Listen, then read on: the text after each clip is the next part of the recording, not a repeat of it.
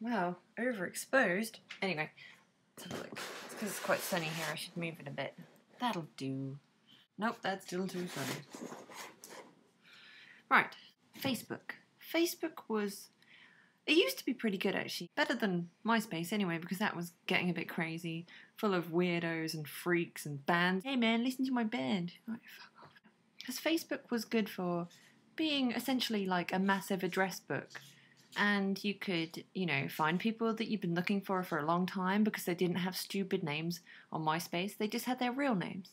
So you could find friends that had been missing for years, you know? And this is actually my favourite thing about Facebook, is the fact that I can look at all the people that were mean to me at school and bullied me and look at how fat and sweaty and bloated and ugly they are and how much older than me they look. And that's fantastic. That is the best thing about Facebook. But recently, because I'm getting older, you see, I just like to moan about random things that, you know, you could just ignore in life, but they're starting to piss me off. The unnecessary Facebook fan pages. Basically, every day I'll wake up and there'll be something else stupid, like 7 of your friends became a fan of slush puppies.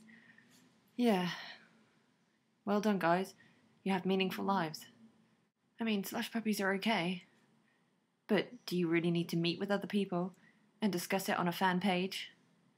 Is that what the world's come to? Let me think of a few I've seen over the past few months that has led me onto this rant. So-and-so has become a fan of clean underwear. Yeah, I think that's a given, you know? It's kind of what you're supposed to do. I mean, how many days do you have to go without clean underwear to need to join a group appreciating clean underwear? That sounds to me like someone that's been a long time in filthy pants, that they felt the need to join with other people online and celebrate clean pants. Anyway.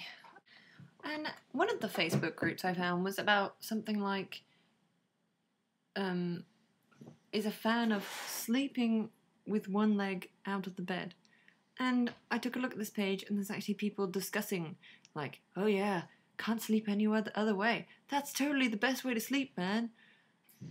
And as stupid as they are, there are even dumber ones, like, become a fan of breathing. Oh yes, it exists. And eating. Yeah, that's on there too.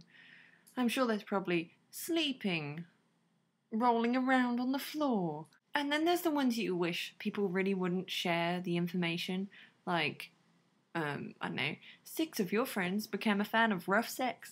Like, thanks for that. And the worst thing about that situation was the fact that, you know, my curiosity got the better of me. I wanted to see which of my friends wanted to announce themselves publicly as, you know, big slags. So I tried to press, like, the number of friends to see who was on the list, and I accidentally joined that group. And then the panic kicked in. The panic of, oh, my mum's on Facebook. My dad's on Facebook. My brother's on Facebook. Ew. So that's not good. That didn't look good. And I had to, like, find where it was and, like, go and you know, unjoin the group. And I was like, oh, crap. So, yeah. That was kind of lame. So, in that case, my moaning about what other people do with their lives kind of backfired, I suppose.